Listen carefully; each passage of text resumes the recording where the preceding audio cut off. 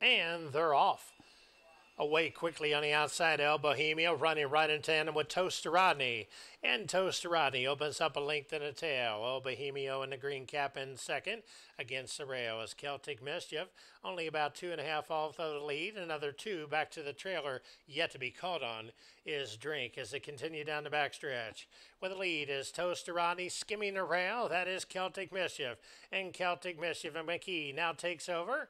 Opening quarter on the board of 23 and 2 to the outside. Toasterati in second. About a length back. That's El Bohemio just waiting on the cue. And Drink getting closer with every single stride. Moving into the two path as they round the far turn.